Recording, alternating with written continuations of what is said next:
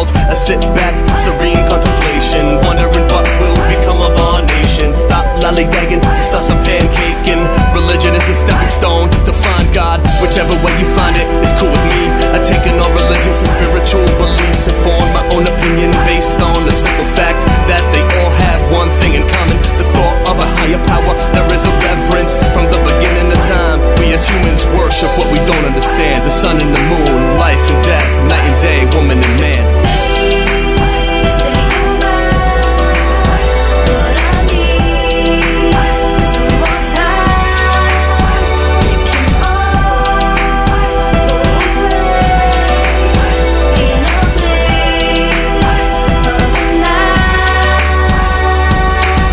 Time is 1:30 a.m.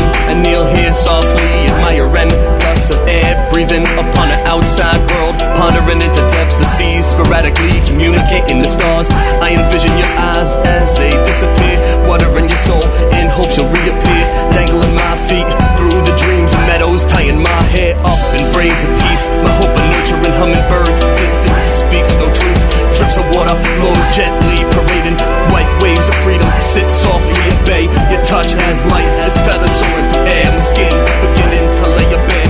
Witness birth as she sits along her nest, substituting motherhood for the strength of her breast.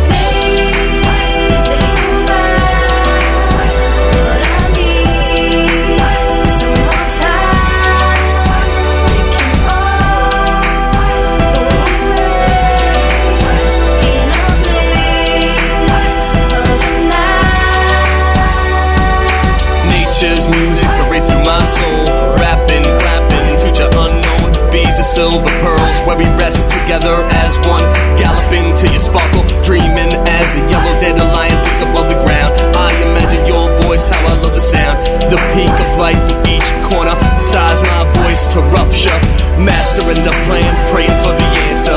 Question my questions of prehistoric land, contemplating if next to you is where I shall stand. And tiptoe silence, fortify sticks, contemplation builds with laughter as I sit to think. Noble images surpass my sight. Will she notice the pink in the sky? Observing seashells, realities fly.